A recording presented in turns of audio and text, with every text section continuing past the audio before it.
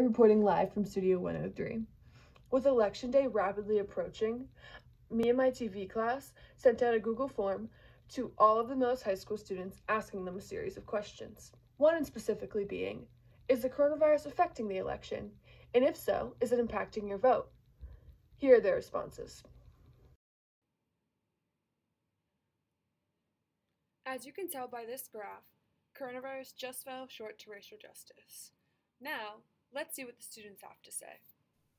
The issues that I feel is most important for the 2020 presidential candidates to address is the coronavirus. I think the coronavirus is affecting the election. I believe that the coronavirus has also impacted our votes. I definitely think that the coronavirus is affecting the election. The major issue that needs to be addressed by the presidential candidates for this election is the coronavirus. I do think the virus is affecting the election. Yeah, I do think that the coronavirus is affecting this election. The coronavirus may be affecting the election a little bit, but there's no evidence that it has in a big way. Much rather the president focus on something as big as the coronavirus, as it can impact all of our lives in a very, very bad way, more than anything else could. And if it's left unchecked, then it could do a lot of damage to not only the country, but the world. What is one thing that our next president is to focus on? Obviously, more of the coronavirus and how they are assessing it. Donald Trump has not done nearly enough to contain the virus, and nothing's going to change if he becomes president again.